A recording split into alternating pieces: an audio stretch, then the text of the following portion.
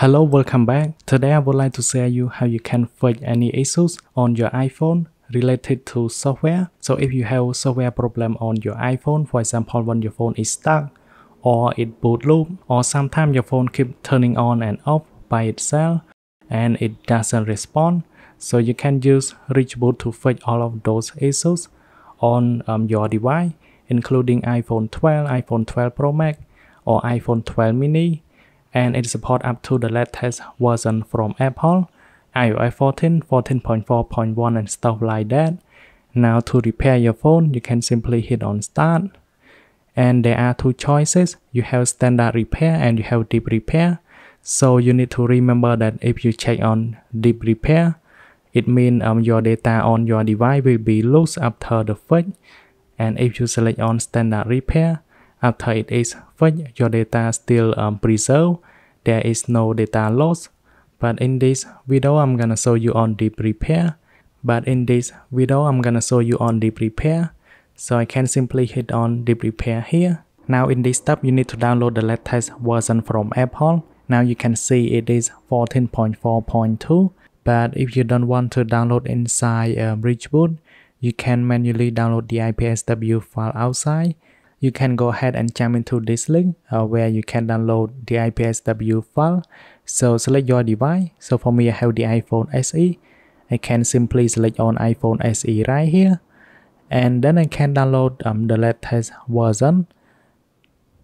So it is 14.4.2. Now I have already downloaded, so I can just go ahead and jump into this page again. And then I can just hit on import local firmware. Click on this one. Now you need to select the firmware that you have just downloaded. Now hit on open, and then click on start deep repair, and it will ask you again. So your data will be erased. Now click on repair.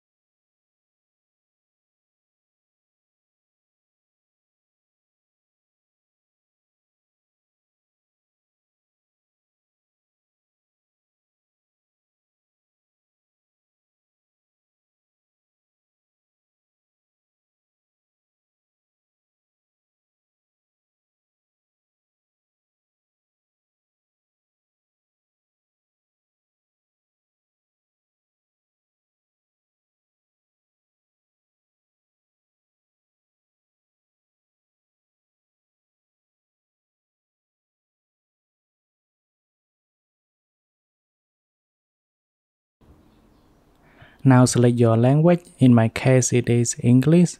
And then you can select your country. So for me, it's Cambodia. I can go ahead and select my country here.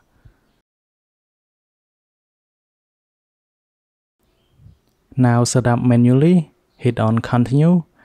And you can connect to your Wi-Fi in order to set up. Now on data and privacy, hit on continue. And for your Touch ID, you can set up letter. And then for the passcode, I'm gonna go ahead and set up letter. Just don't use the passcode yet. And don't transfer app and data. So I can set up letter in setting. And then I can hit on agree. Hit on continue. And then I can just hit on not now, set up letter in setting. Don't share, and you can select between dark mode and light mode. And we can get started into our iPhone. You can see it is fully working. Now if you check in setting here, so my iPhone after the deep repair, it has been updated to 14.4.2. So the good thing about this one, after repair, you can go to the latest version from Apple. So thanks for watching. I hope you like this video, and then I will see you guys in the next one.